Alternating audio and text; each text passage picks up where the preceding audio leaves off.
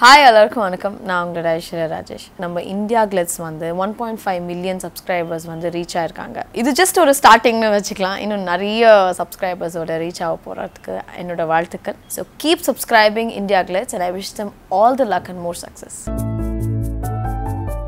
நம்ம சின்ன திரையோட ஜோடி டான்சர் சீரியல் ஆக்ட்ரஸ் பிரியாவுக்கு கல்யாணம் ஆயிடுச்சு அப்படிங்கிற விஷயம் உங்கள எத்தனை பேருக்கு தெரியும்னு தெரியல. ஜோடி டான்ஸ் ஷோல சரவணன் மீனாட்சில எல்லாம் வந்தாங்களே பிரியா மஞ்சுநாத், இவங்க சுந்தர் அப்படிங்கிறவங்கள ரீசெண்டா சென்னையில கல்யாணம் பண்ணிருக்காங்க.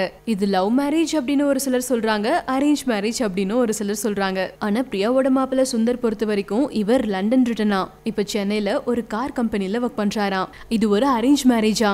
சுந்தர் தமிழ்நாட்டுல பிறந்திருந்தாலும் வளர்ந்ததெல்லாம் மும்பைல, படிச்சு முடிச்சு லண்டன்ல ஒர்க் பண்ணிட்டு இப்ப திரும்ப சென்னைக்கு வந்து இங்க ஒரு கார் கம்பெனில ஒர்க் பண்ணிட்டு இருக்காரு அப்படின்னு பிரியாவே சொல்லிருக்காங்க. சரி, உங்களோட வெட்டிங் பத்தி பெருசா யாருக்குமே தெரியலையே, ஏன் ரொம்ப பர்சனலா பண்ணிட்டீங்க அப்படின்னு கேட்டதுக்கு, கரெக்ட் தானே, இது என்னோட பர்சனலான விஷயம், இது எதுக்கு எல்லார்கிட்டையும் சொல்லணும், என்னோட க்ளோஸ் ஃப்ரெண்ட்ஸ் 10 பேரை மட்டும் தான் இன்வைட் பண்ண அப்படின்னு சொல்லி பிரியா சொல்லியிருக்காங்க. ஸோ அப்படி பிரியாவோட வெட்டிங்க்கு இவங்களோட க்ளோஸ் ஃப்ரெண்ட்ஸான ஜெனிஃபர், சுனிதா, மைனா, நந்தினி, இன்னும் ஒரு சில பேர் மட்டும்தான் கலந்துக்கிட்டாங்க.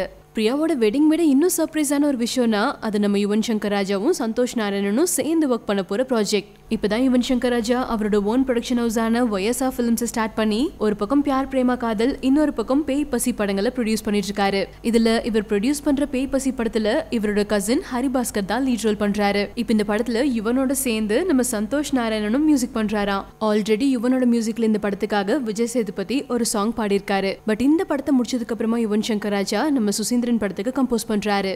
டைரக்டர் சுசீந்திரன் இப்பதான் ஆஞ்சலினா அப்படிங்கிற படத்தை கம்ப்ளீட் பண்ணாரு.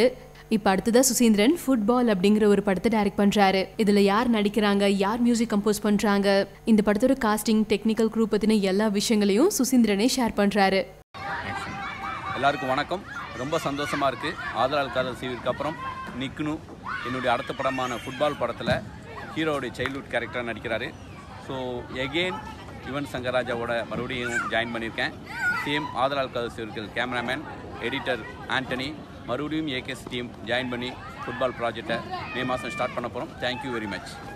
நரகாசுரன் ஜிவிஎம் கௌதம் வாசுதேவன் மேனனுடைய ஒரு இன்புட்ஸ் அப்படின்றது எந்த அளவுக்கு இருந்து? கதை கேட்டார். ஃபர்ஸ்ட் கதை கேட்டோன்னே அதோட ஸ்கோப் வந்து அவருக்கு நல்லாவே தெரிஞ்சிருச்சு. அதுக்கப்புறம் 2-3 சஜஷன்ஸ் மாதிரி தான் கொடுத்தாரே தவிர மற்றபடி திணிக்கல. ஏன்னா ஹிம் பீங் அ டைரக்டர் வந்து அவருக்கே தெரியும் இல்லையா. He was like very happy.